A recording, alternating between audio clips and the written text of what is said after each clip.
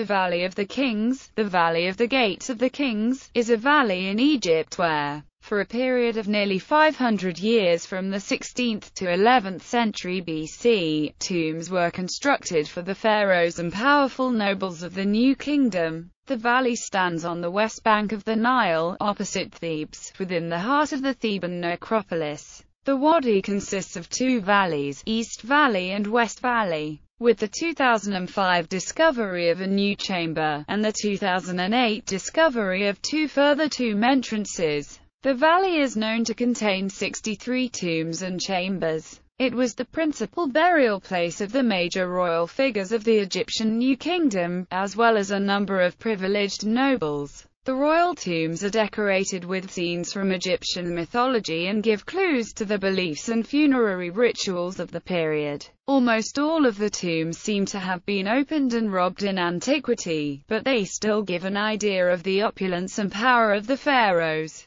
This area has been a focus of archaeological and Egyptological exploration since the end of the 18th century, and its tombs and burials continue to stimulate research and interest. In modern times, the valley has become famous for the discovery of the tomb of Tutankhamun, and is one of the most famous archaeological sites in the world. In 1979, it became a World Heritage Site, along with the rest of the Theban necropolis. Exploration, excavation and conservation continues in the valley, and a new tourist center has recently been opened. Geology. The types of soil where the Valley of the Kings is located are an alternating sandwich of dense limestone and other sedimentary rock and soft layers of marl. The sedimentary rock was originally deposited between 35 to 56 million years ago during a time when the precursor to the Mediterranean Sea covered an area that extended much further inland than today. During the Pleistocene, the valley was carved out of the plateau by steady rains.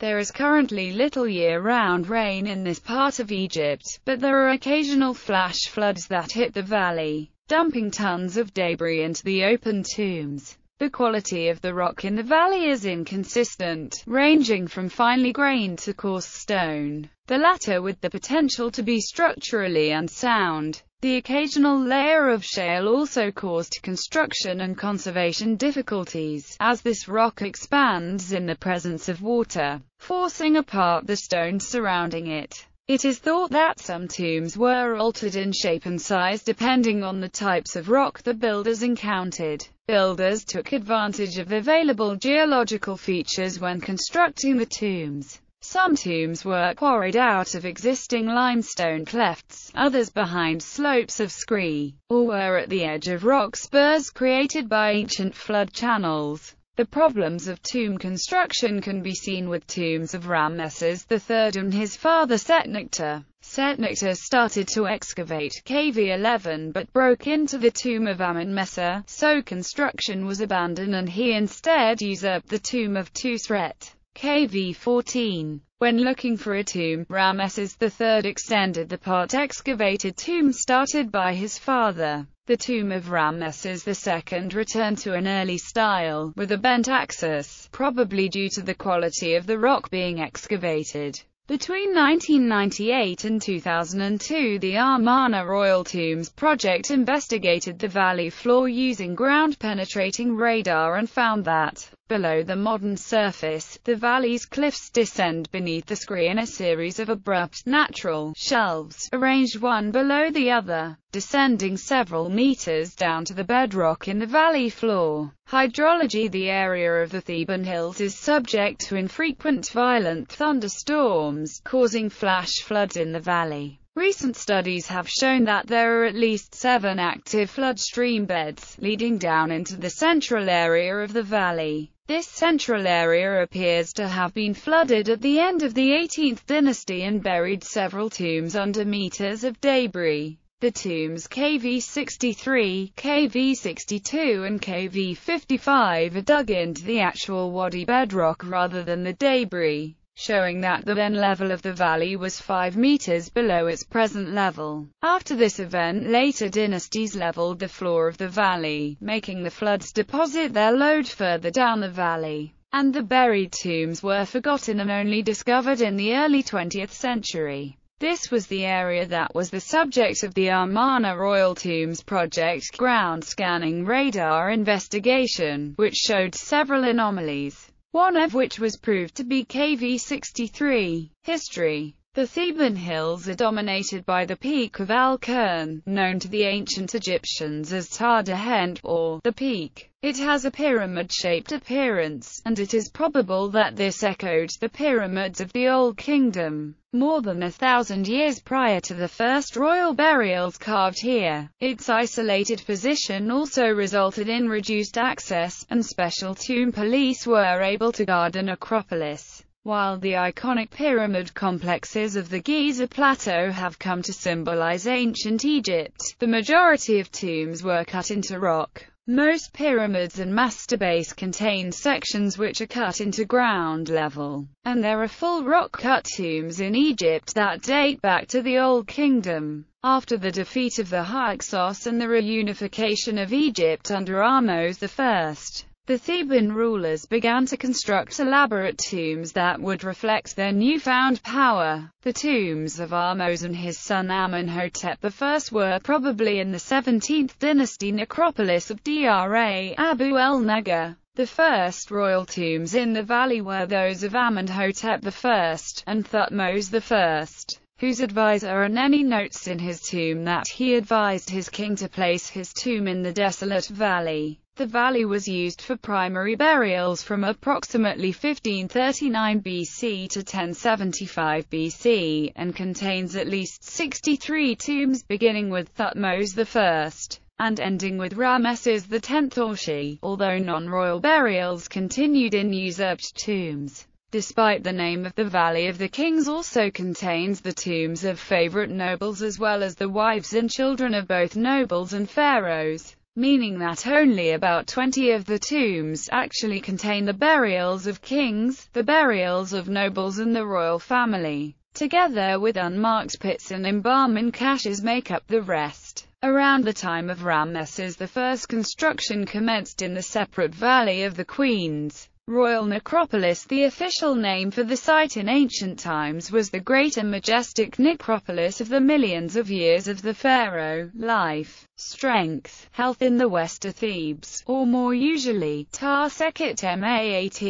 At the start of the 18th dynasty, only the kings were buried within the valley in large tombs. When a non-royal was buried, it was in a small rock-cut chamber, close to the tomb of their master. Amenhotep III's tomb was constructed in the Western Valley, and while his son Akhenaten moved his tomb's construction to Amarna, it is thought that the unfinished WV-25 may have originally been intended for him. With the return to religious orthodoxy at the end of the 18th dynasty, Tutankhamun I and then Horemheb returned to the royal necropolis. The 19th and 20th dynasties saw an increase in the number of burials, with Ramesses II and later Ramesses III constructing a massive tomb that was used for the burial of his sons. There are some kings that are not buried within the valley or whose tomb has not been located. Thutmose II may have been buried in Dra Abu el-Neger. Smenkhkare's burial has never been located, and Ramesses VIII seems to have been buried elsewhere. In the Pyramid Age, the tomb of the king was associated with a mortuary temple located close to the pyramid.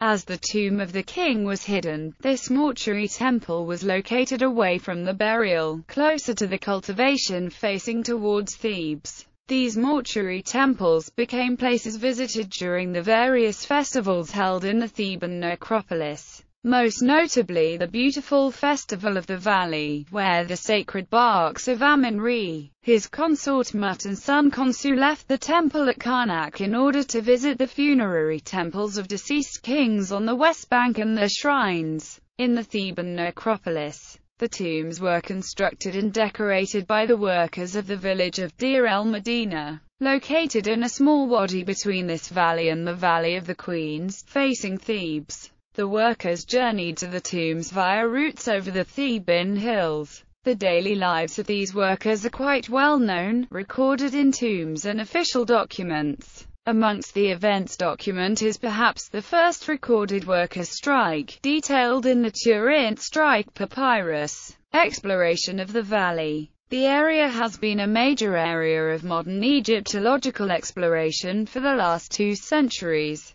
Before this, the area was a site for tourism in antiquity. This area illustrates the changes in the study of ancient Egypt, starting as antiquity hunting, and ending as scientific excavation of the whole Theban necropolis. Despite the exploration and investigation noted below, only 11 of the tombs have actually been completely recorded. Many of the tombs have graffiti written by these ancient tourists. Jules Baylet located over 2,100 Greek and Latin graffiti, along with a smaller number in Phoenician, Cypriot, Lycian, Coptic, and other languages. The majority of the ancient graffiti are found in KV9, which contains just under 1,000 of them. The earliest positively dated graffiti dates to 278 BC. In 1799, members of Napoleon's expedition to Egypt drew maps and plans of the known tombs, and for the first time noted the Western Valley. The Description de l'Égypte contains 2 volumes on the area around Thebes.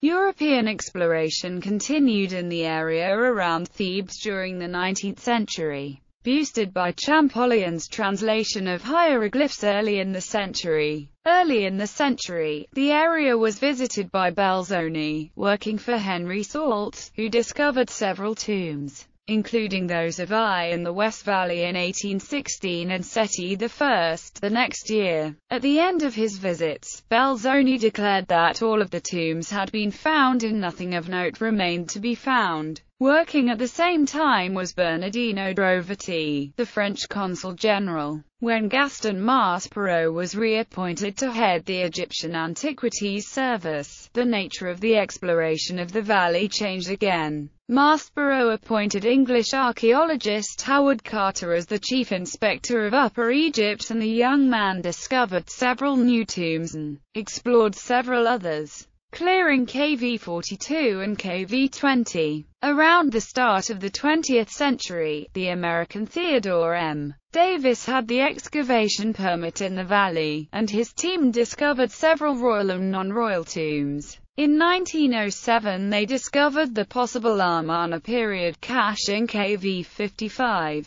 After finding what they thought was all that remained of the burial of Tutankhamun, it was announced that the valley was completely explored and no further burials were to be found. In Davis's 1912 publication, The Tombs of Hammurabi and Tutankhamun, the book closes with the comment, "I fear that the Valley of Kings is now exhausted." After Davis's death early in 1915, Lord Carnarvon acquired the concession to excavate the valley, and he employed Carter to explore it. After a systematic search they discovered the actual tomb of Tutankhamun in November 1922. Various expeditions have continued to explore the valley, adding greatly to the knowledge of the area. In 2001 the Theban Mapping Project designed new signs for the tombs, providing information and plans of the open tombs.